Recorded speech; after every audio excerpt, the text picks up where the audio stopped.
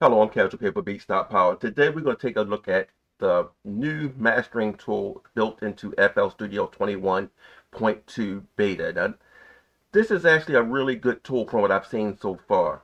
Now, I was working on a little jazz piece earlier. I'm not sure you hear a tiny bit of it.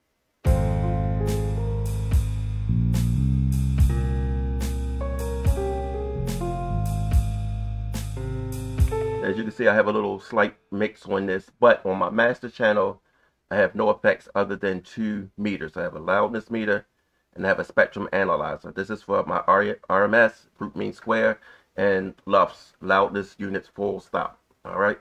So what we're going to do, we're going to go into the new tool and render this out and analyze it and see if we can get it close to that 14 LUFS that we need for YouTube. All right. Now, I want to also point out, now, I don't have as you can see, there's no soft clipper or anything like that. So my transients are going to be high. So I could, if I mix this a little nicer, we would get a better master. But I want to do this with just a rough mix to see how it works. So we can go ahead and export. And then you see how they got this little cloud symbol and master. Now, by that cloud symbol being there, it sort of makes me think this is going to be a paid service or subscription type service where you might be able to do, like, say 10 free per month, but anything more than that they might charge you. That's just my feeling. I don't know, because if this is AI and it has to hit their server, they're going to want to recoup that charge. That's just my feeling, but let's go and see how it does. All right, so the top is just file name and location. It's going to be basically the default project name and folder. Export type, we're going to cut remainder, leave all this the same. Quality, put this up to 256. But let me go back. What did that say? Okay, slowest, that's okay. 256, we're going to leave dithering off. And this is the part that we want, right? We want to target, so you can change your LUFS here. We want to target YouTube, all right? So I'm going to go ahead and put this on YouTube, which is minus 14 LUFS. The first reference track is going to spit out a couple reference tracks. The first one, we want to leave it on auto.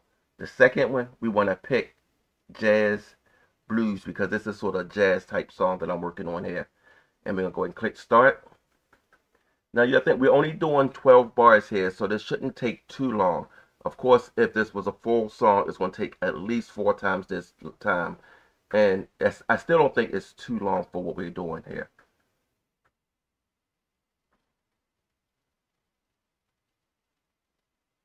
Now, I'm not 100% sure, but I think when it says this top one, when it mixed down, I think it just spits out the track without any adjustments to it first, and then give us A and B, but I'm not 100% sure, but we'll take a look.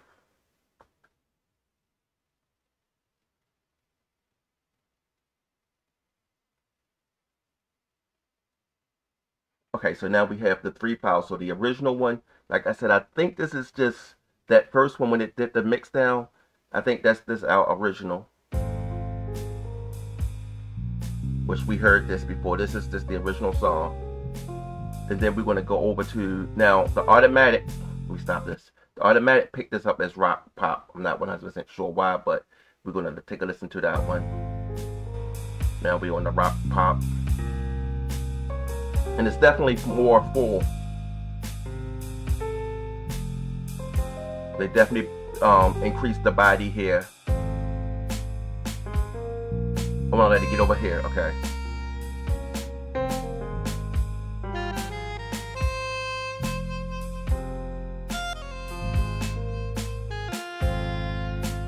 Okay. Now let's listen to the third option.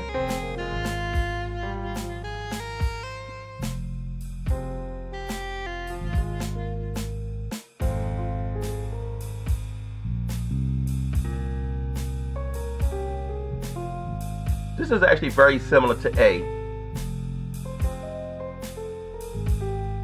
Okay, so we're gonna go ahead and hit select. Now what we can do, it tells us here our this master sample files. I'm sorry, it says this master sample files was created. I would probably reword that. All right, show files. All right, so now we have A, B, and then it says Casual Jazz Master. Let's pull them all into our project and see what they sound like. All right. So we're gonna pull the master in, and we're gonna pull A and B. And I'm doing them separately for I know I could highlight them and bring them both in all at the same time, but I just want to do this separately.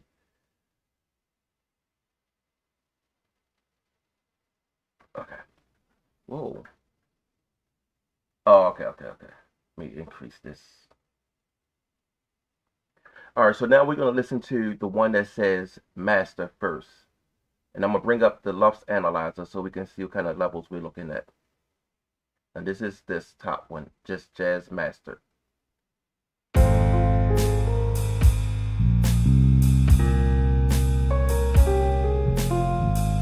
It's really good.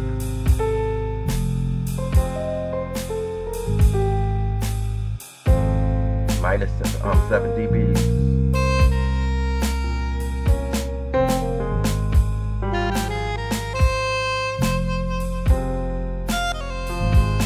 Okay, that's actually really good. Let's listen to the next one. Now we have A here. I want to bring up the analyzer again.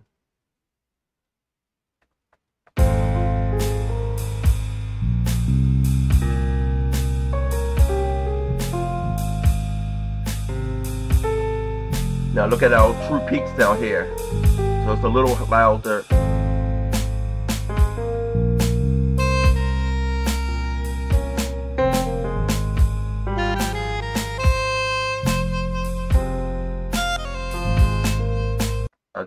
Another great master. So let's listen to B. I really, that A was good, really good. Now, for some reason, I think B is going to be the same as this top one, but let's take a listen. Yeah.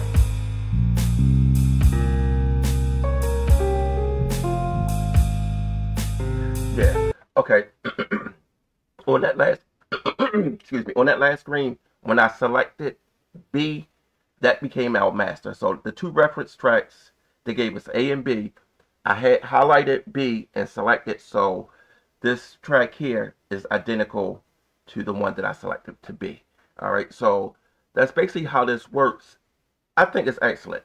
I could go in and clean up this mix, render it again, and come out with a much nicer, and probably get us a little closer to minus 14 LUFS long term. But for a free tool, which I believe is going to be free for the most part, at least partially free, this is actually really nice. Okay, I'm Casual K. Y'all have a nice day.